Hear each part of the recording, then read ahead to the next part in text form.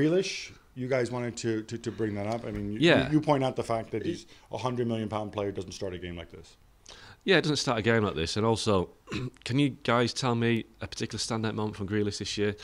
You know, the biggest sign of the summer. If you pay £100 million for a player, you expect him to be a guy that decides games, and I don't think he has done. There's been a couple of instances in the last couple of games.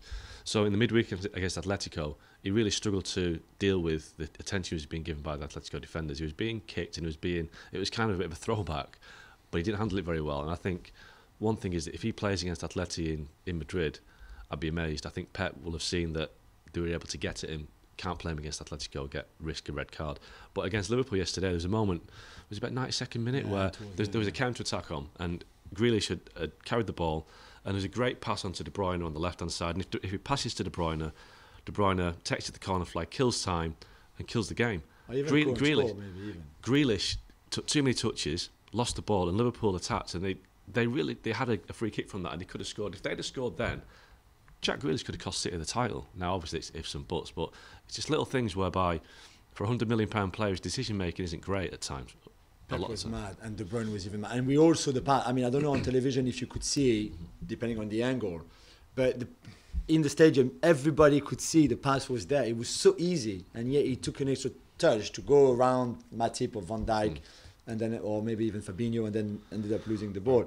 I just think that, like Mahrez, when he arrived from Leicester, he needed a bit of time to adapt to Pep's tactics or style, whatever you want, to change his game a little bit, because he's very different, as we've said many times, I know, but to play for Villa when you're the main guy, and then to go to City and play... He's admitted that, hasn't he? He admitted that he found it difficult. Yeah, but which is normal, I think. But I think he should have gone there realising what he was letting himself in for. He probably did, but it still takes a transition. I mean, I'm with Jules on this one.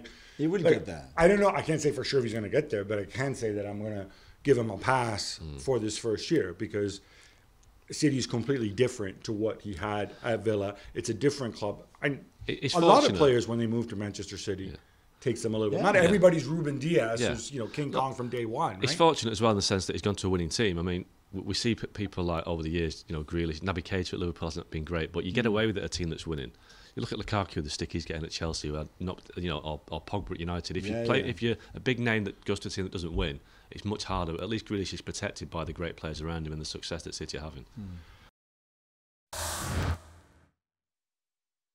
Thanks so much for watching ESPN on YouTube, and for more sports highlights and analysis, be sure to download the ESPN app, and for premium content and live streaming, subscribe to ESPN Plus.